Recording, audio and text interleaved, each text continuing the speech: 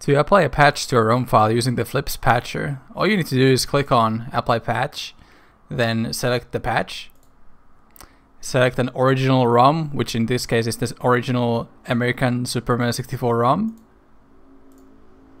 Then you can name your file if you want, and then click Save. And there you go. If Windows recognizes the patch file to be used with Flips patcher, you can just double click on the patch file, select an original ROM, and name the output file if you want, and then click on Save. To create a patch file using the Flips patcher, you click on Create Patch, select an original ROM, select the modified ROM you want to make the patch out of,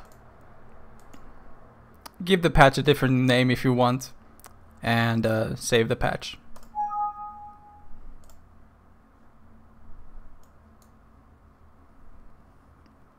Now this will take a tiny moment, and after it has done patching, it should be ready. There we go.